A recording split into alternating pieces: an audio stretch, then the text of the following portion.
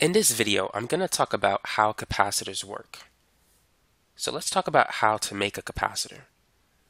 And it's very straightforward. A capacitor is composed of two metal plates separated by an insulator. So the insulator could be paper, it could be air, it could be anything that doesn't conduct electricity. Now what we're going to do is we're going to attach those two metal plates to a battery. And let's say this is a 1.5 volt battery. Here is the positive terminal of the battery, and the left side represents the negative terminal of the battery. And so in this state, the capacitor is charging. And what's going to happen is the battery is going to cause electrons to flow from one side of the capacitor to the other side.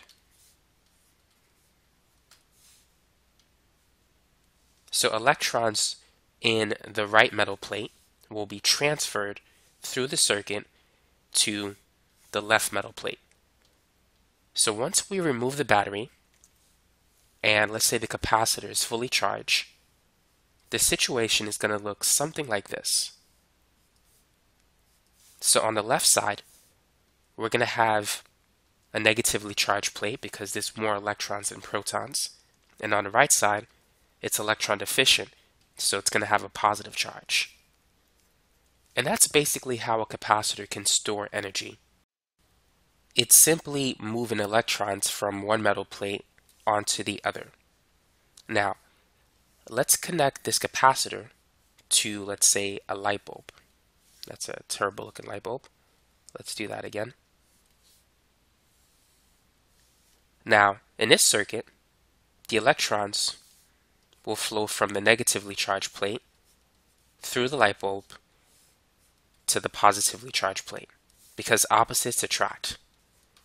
And it's going to do so until the two metal plates are neutralized, so to speak.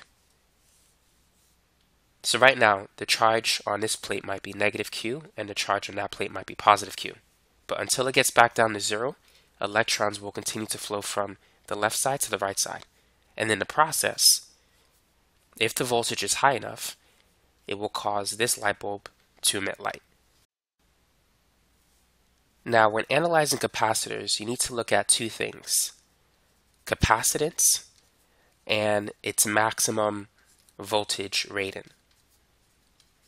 So let's say you have a capacitor with a capacitance of 100 microfarads with a maximum voltage rating of 16 volts. If you apply more than 16 volts to charge this capacitor, you could destroy it. And so you need to pay attention to this number.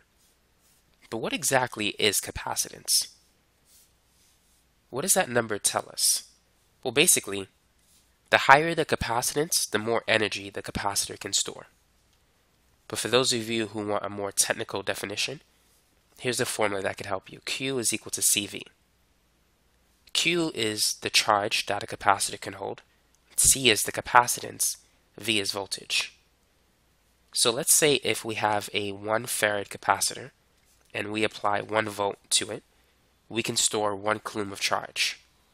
Likewise, let's say if we increase the voltage, let's say we apply a 10 volt battery across a 1 farad capacitor, we can store 10 coulombs of charge. So with the same capacitor, you can store more charge if you increase the voltage applied to it. Now you need to know what is charge. And this formula can help you. Q is equal to IT. Charge is equal to the current multiplied by the time in seconds. So a capacitor that has 1 coulomb of charge stored in it can dish out 1 amp of current for only 1 second. So that's what 1 coulomb of charge means. Now, that same capacitor can emit 10 amps of current in 0.1 seconds. So it can emit a large amount of current in a very short time or a small amount of current for a longer period of time. So a capacitor that has 1 coulomb of charge stored in it can give out 0.1 amps, which is 100 milliamps of current for a period of 10 seconds. And so the less current that it emits, it can do so for a longer period of time. And so hopefully this helps you to see the relationship between capacitance, which is measured in farads, with electric charge, and hopefully you'll see the relationship between how electric charge is related to the amount of current that a capacitor can emit for a given time period.